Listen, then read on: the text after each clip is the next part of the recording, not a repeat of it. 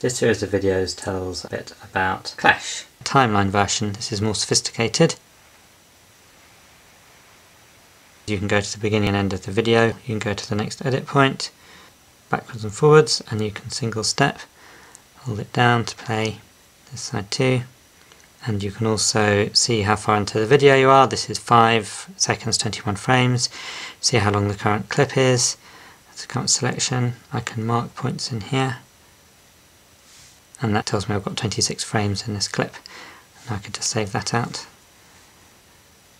You've also got the ability to disable tracks, so I could disable the video track for example, or disable just the audio track, play it through without audio. And when it's playing, you notice all these 6 buttons either side of the timecode change, because I can play at double speed and at 4 times, and I can play backwards 4 times.